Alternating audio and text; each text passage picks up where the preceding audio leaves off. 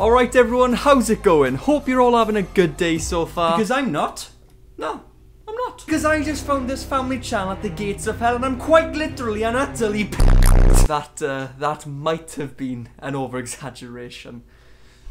Yeah, maybe just a little bit. Anyway, back to the video. Well, that family channel goes by the name of 8 Passengers. A family which consists of 6 children and parents. Family channel. The clue's in the name, in case you didn't know. But the channel is mainly hosted by their mother, Ruby Frank. Now, this channel has managed to accumulate over 2.4 million subscribers. And that was brought on just by filming their kids who don't have a say in it whether or not they want to be filmed because they are too young to understand. Oh. I think it's too early, you know, to bring out my AR-15 assault rifle in case someone pisses me off. Again, that was an over-exaggeration. No one pissed me off yet. Seriously though, imagine filming your children and making an entire career off it. I'd rather make a time-lapse of my left bollock and sell it on the internet. And when I mean film, I mean filming only the most private of conversations, even filming the child's punishments. I mean, for example, Ruby thought a reasonable punishment for a child would be to tell him to sleep on a beanbag for several months. All because he played a prank on his brother where he said that they were going to Disneyland when they weren't. No, let's get real, it's a prank. Pranks are funny, pranks are cool, I love pranks. But Ruby didn't find that funny at all. No, she's not in our category of humour. She thought it was a burden, so she made him sleep on a beanbag for several months. 1 second, I just gotta get something for you, Ruby.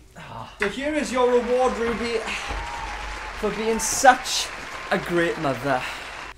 Yes, seriously, you suck. On this is just a book on self-development. Something you could use yourself, Ruby. But getting more into the video, I thought, you know, why not? Let's talk about what makes a good parent, you know, because I know a lot about taking care of babies, don't I?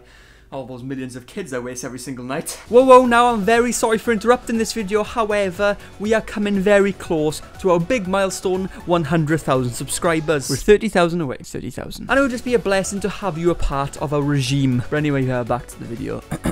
Sorry for interrupting. Alright, welcome class. Today's session 101 on how to take care of your children properly, because some of us apparently don't know how to do that. So, hope you're all feeling great today. Hope you're, you know, all waiting to be educated by myself, the master of taking care of children, of course. That just sounded, yeah. Well, the first thing would be to show them love. Yes, who would have thought, eh? Showing your children love is actually a requirement when having kids. Wow, I never would have thought that. And the second thing to teach your kids would be discipline. That's right. Otherwise, like my nan would say, you can't be getting away with murder. Aye, poor old bloke.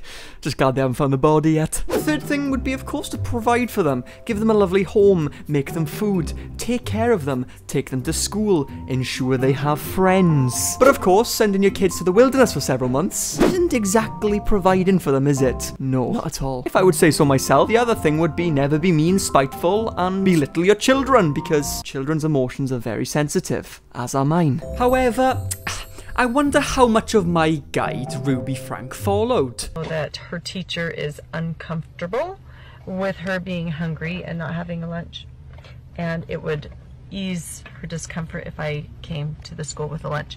But I responded and just said, Eve is responsible for making her lunches in the morning, so the natural outcome is she's just going to need to be hungry.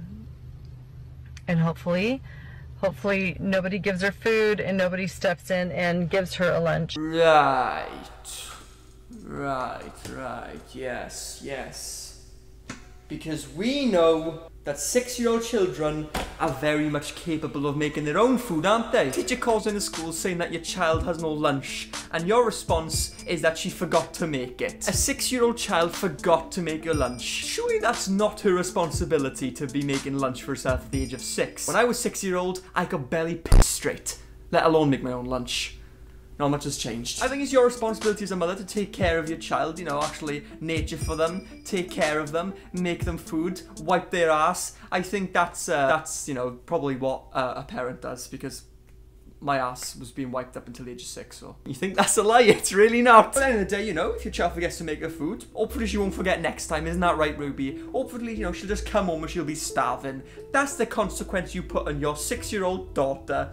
For sake, man. Oh, what? You forgot your wheelchair downstairs? Well, why don't you get up yourself and get it, you lazy git? Oh, you shit yourself. Well, why don't you change your own diaper, bitch? Oh, what's the matter, son? You can't breathe? Well, maybe you shouldn't have forgotten your inhaler this morning, huh?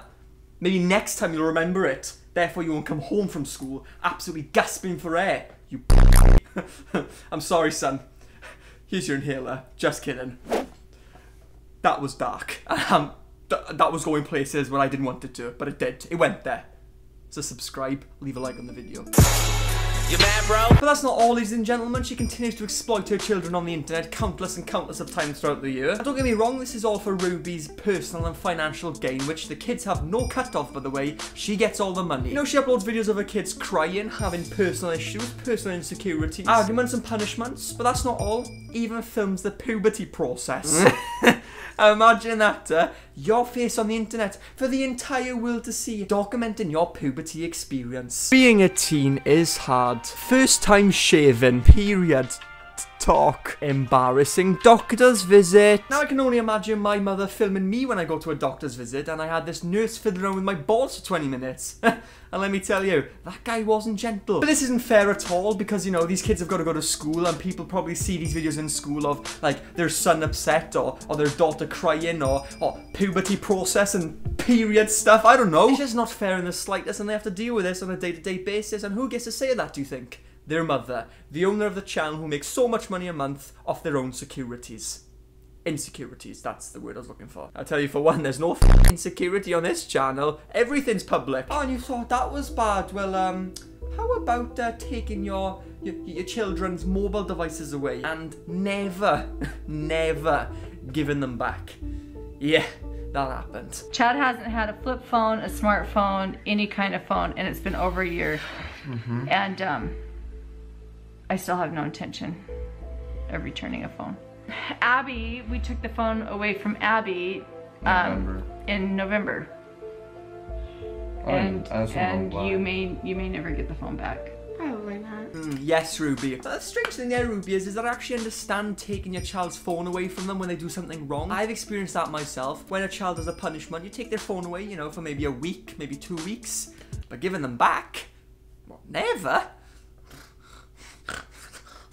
Never heard of that before. I remember my mother doing this when I was younger and she'd unplug the internet for maybe staying out too late. Or there was this one time when my father was cleaning the top of the windows and kicked the ladder from underneath him and I said, "Hey, how's it hanging?" He broke both his legs after that. However, a punishment for that would only be a week or maybe 2 weeks, maybe only even a couple of days sometimes. I just wonder how much the kids feel about this. Interesting to find out because, you know, talking to one another is actually a skill in life. If you didn't know that, Ruby. Communication, you know, that works. Unless you're deaf, of course. I am sorry. I can't even hear this video. I'm deaf, actually. Genuinely. This got a hole in this eardrum right here. It sucks. And now I have no friends. You can play with friends. No, like, I don't have friends. I don't have friends either. I literally, like, told my friends I'm not hanging out with them anymore. Because they're They say some pretty messed up stuff. I don't even know where they live. They're pretty far away. So, Yeah, sharing with everyone the fact that you don't have a group of friends, that's really hard. I'm sorry that you're in that situation. And I'm proud of you for cutting off with friends who make inappropriate jokes and who are inappropriate. Of course! Your child has no friends, Ruby. Are you proud of that? You know, they've recently moved house, so they can't exactly, you know, just run across the road and call their friends. You know, their old school is an hour away, and they can't exactly, you know, just walk out their door and go call their friends like most of us can. They need their phones to contact their friends, Ruby. So why do you think they have no friends? Can you see where I'm going with this, Ruby? Yes, Ruby, can you see this, Ruby? And your son's facial expression just says it all, really. He doesn't look very happy with the, you know, the boundaries you've created. The fact that you're never going to give his phone back. What kind of a mother would ever put their child through that? I'll tell you what kind of mother. A crappy one. You sit there and you watch your son have no friends, and you still do nothing about it. What does that say about you? Exactly. I'm sorry that you're in that situation. And the best part of that is you apologised to your son for having no friends. You said sorry for him. And she really pulled this, didn't she? Sorry you have no friends. I know I took your phone away from you, practically boxed you in this entire time. You can't leave the house practically. You've got no friends. You've got no phone either because of me. You're just a piece of shit, man. You're gonna have to get along with it. Shit happens. That's a nice way to take care of your kids and make them feel loved, of course. Oh, did I also mention as well that she made her son stay in the wilderness therapy for 7 months? That's right. He leaves the house and he can't come back. He stays in the wilderness. For 7 months. He's a goddamn child woman. The best part about this is it's very personal. Obviously there's something going on for her to do that, unless she just done it for no reason. But you know, this is all on the internet for to see. Everyone can see this. This is why it's no longer personal anymore. The reason they go on to that therapy camp, whatever it's called, is because it's personal and they need to deal with it privately. However, according to Ruby, it needs to be on the internet for everyone to see in the public eye. And the best part about all this is that she lost her son in the wilderness. That's right. She lost her son in the wilderness. They couldn't find him. And she made a video on that as well. She seemed quite, you know, I guess you could say she didn't go to acting school. Well, you know it's a serious video when it's me sitting down and talking. But if it's the two of us sitting down and talking, it's like even more serious. It's really serious. She was quick to announce that her son had gone missing, and then quick to announce that he had returned. Obviously everyone's worried. Well, obviously everyone would be worried if a child went missing, but for some reason, Ruby, I feel